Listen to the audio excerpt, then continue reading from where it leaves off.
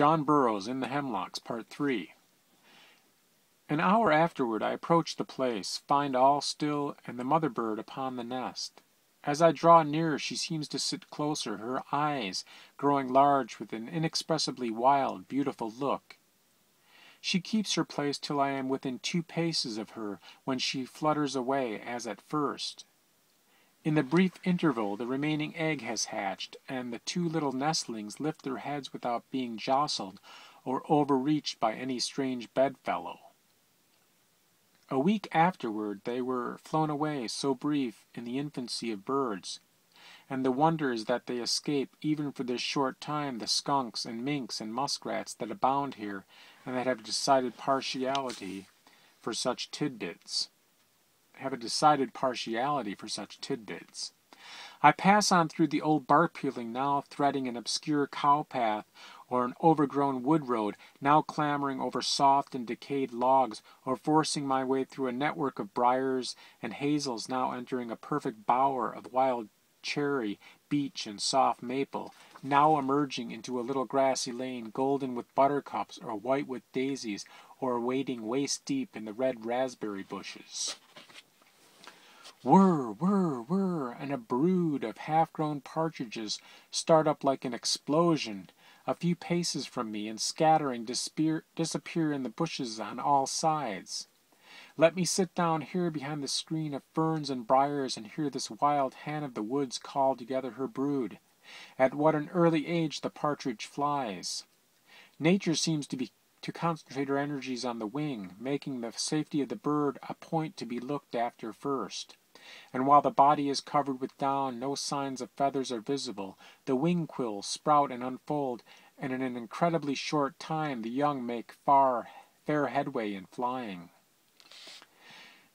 The same rapid development of wing may be observed in chickens and turkeys, but not in waterfowls, nor in birds that are safely housed in the nest till full-fledged.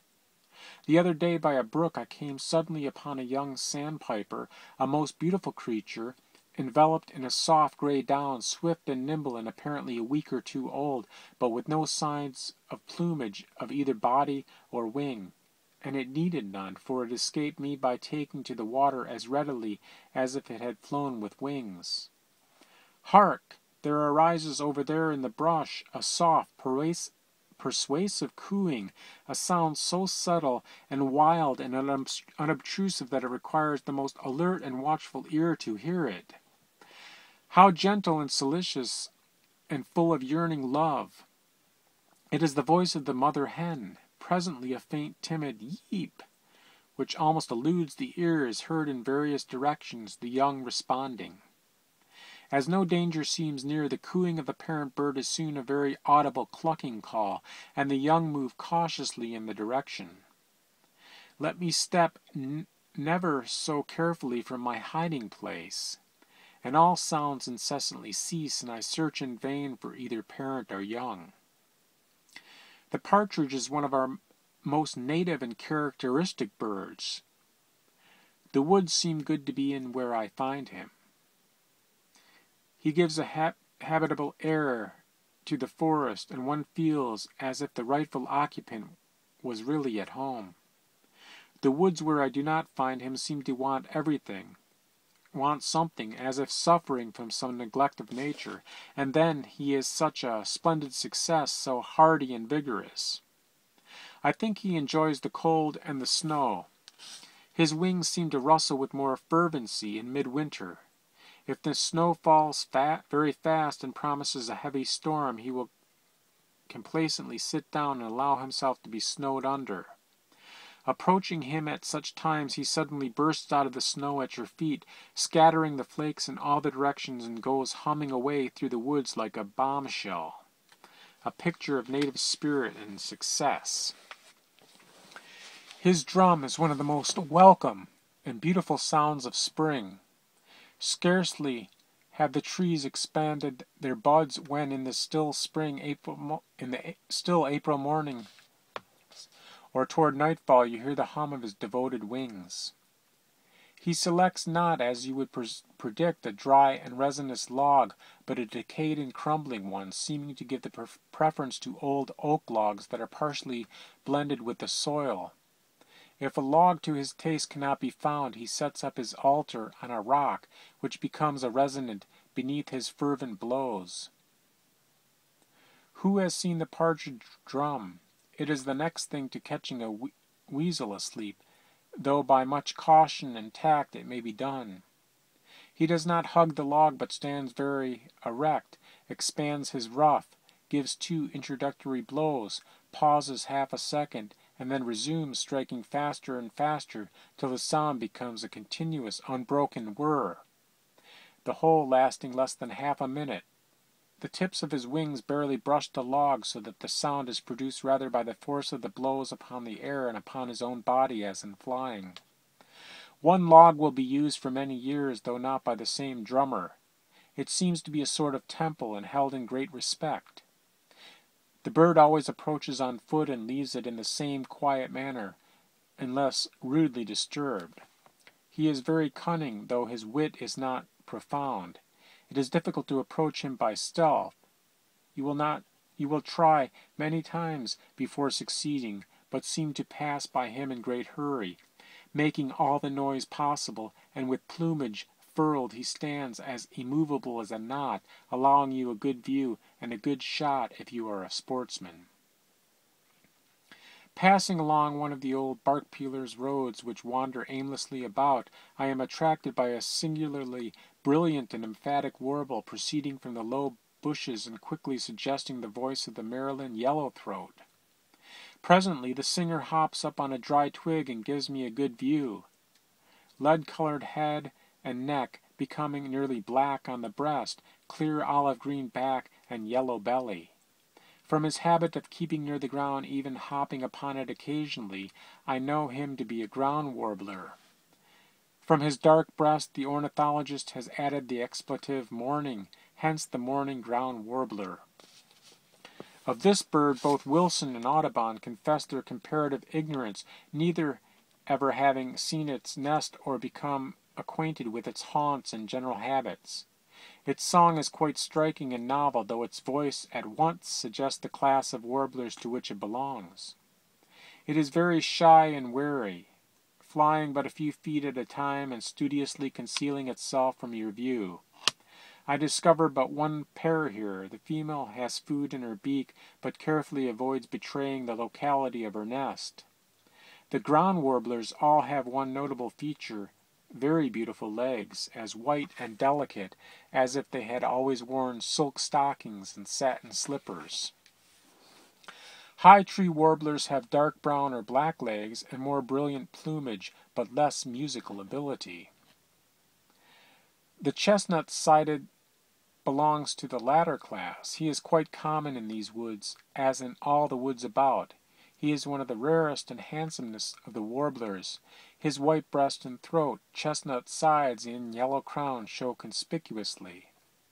Last year I found the nest of one in an uplying beech wood in a low bush near the roadside where cows passed and browsed daily.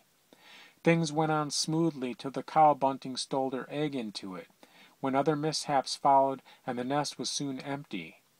A characteristic attitude of the male during this season is a slight drooping of the wings and a tail, a little elevated, which gives him a very smart, bantam-like appearance.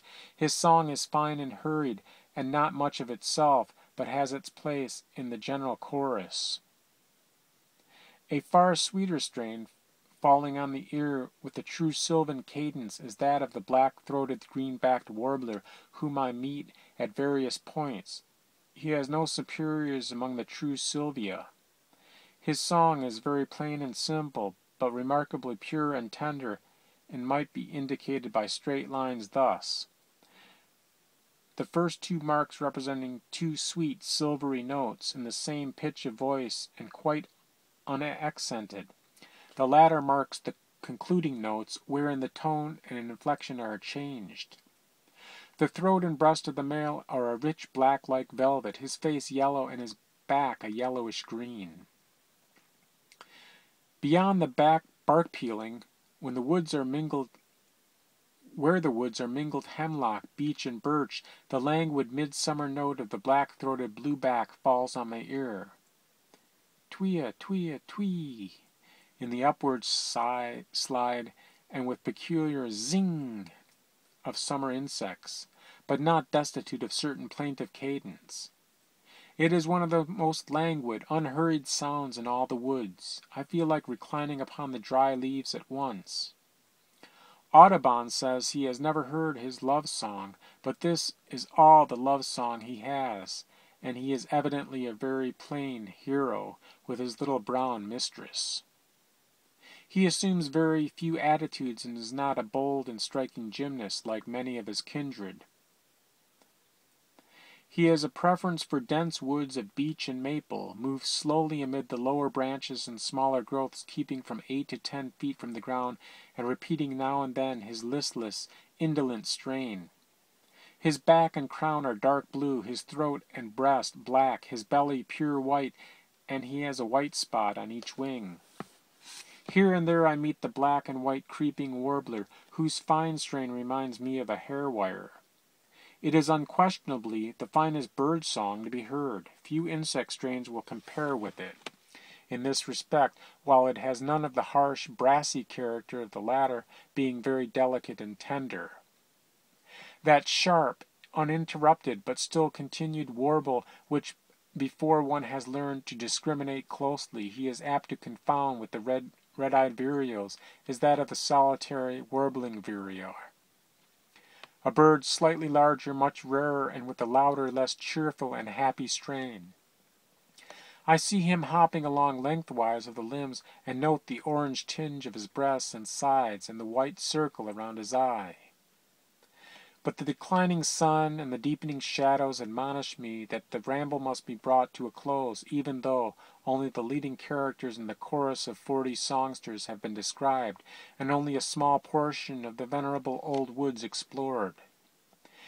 In a secluded swampy corner of the old bark peeling, where I find the great purple orchis in bloom, and where the foot of man or beast seems never to have trod, I linger long, contemplating the wonderful display of lichens and mosses that overrun both the smaller and the larger growths. Every bush and branch and sprig is dressed up in the most rich and fantastic of liveries. And crowning all, the long-bearded moss festoons the branches or sways gracefully from the limbs. Every twig looks a century old, though green leaves tip the end of it. A young yellow birch has a venerable patriarchal look and seems ill at ease under such premature honors. A decayed hemlock is draped as if by hands for some solemn festival. Mounting toward the upland again, I pause reverently as the hush and stillness of twilight come upon the woods. It is the sweetest, ripest hour of the day, and as the hermit's evening hymn goes up from the deep solitude below me, I experience that serene exaltation of sentiment of which music, literature, and religion are but the faint types and symbols. 1865, In the Hemlocks by John Burroughs.